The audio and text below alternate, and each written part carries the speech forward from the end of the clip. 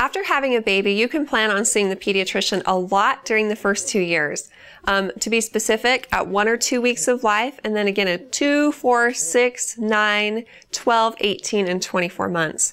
Thereafter, it's about every year. And of course, you're going to go to the pediatrician in between if you have concerns or your child gets sick.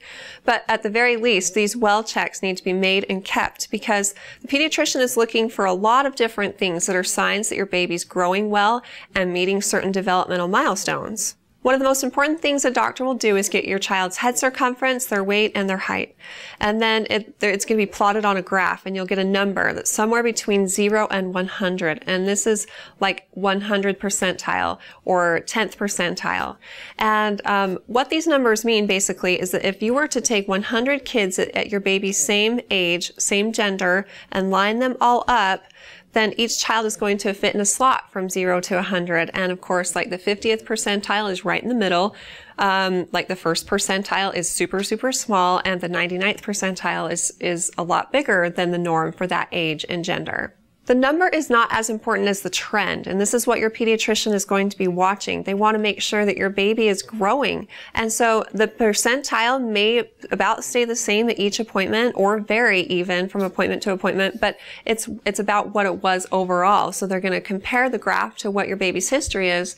And if they see any red flags or concerns, then they'll talk to you about those things. And again, these well child visits are there to help catch problems and intervene early. So if they find that a child is not growing well, then they can look into underlying causes, or maybe like a change in diet is necessary, or certain supplements are necessary.